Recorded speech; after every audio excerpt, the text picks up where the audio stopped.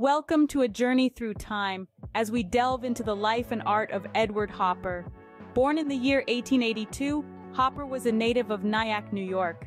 From a tender age, he was drawn towards art, a passion that was to shape the trajectory of his life.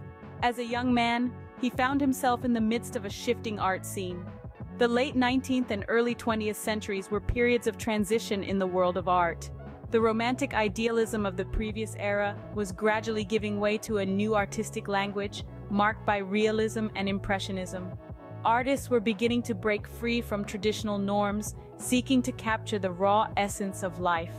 This period of change, of artistic revolution, was the backdrop against which Edward Hopper began his journey.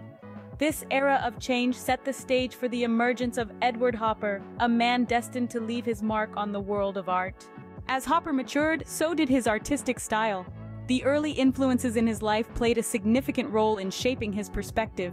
French Impressionist Edgar Degas, with his vivid depictions of modern life, and American realist Thomas Eakins, known for his truthful treatment of the human figure, were among the many artists who left an indelible mark on Hopper's artistic journey.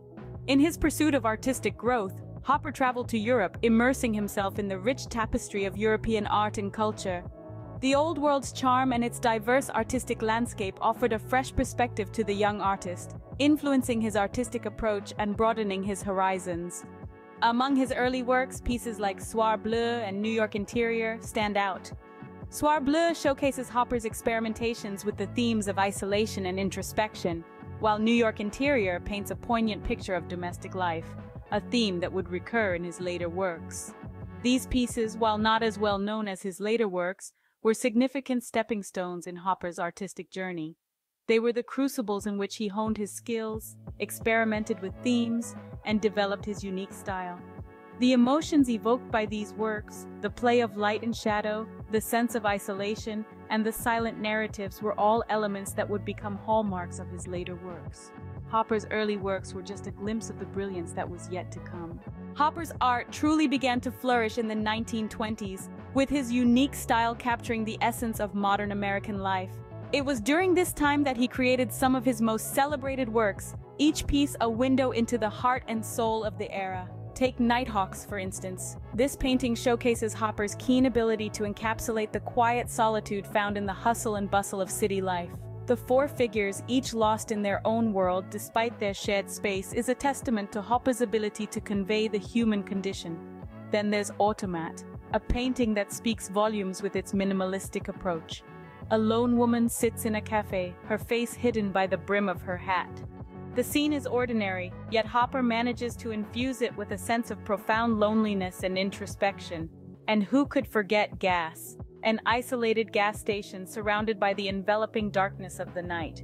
A single attendant lost in his work. It's a snapshot of the American landscape, embodying the sense of isolation often associated with modernity. Hopper's works, with their focus on solitude and introspection, truly captured the spirit of the times. His ability to transform everyday scenes into profound commentaries on modern life was, and remains, unparalleled. These iconic works have cemented Hopper's place in the annals of art history.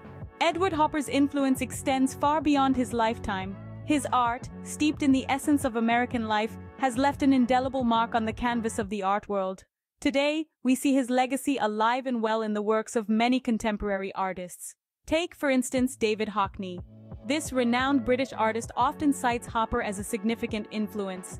Hockney's paintings echo Hopper's ability to capture the intimate moments of everyday life, bringing to the fore the vibrancy of seemingly mundane scenes. Similarly, Peter Doig, another contemporary artist of considerable acclaim, draws inspiration from Hopper's unique blend of realism and abstraction. Doig's art is a testament to Hopper's enduring influence, incorporating Hopper's signature style of isolating figures within the urban landscape. Through the works of these artists and many more, we see the ripple effect of Hopper's contribution to the world of art.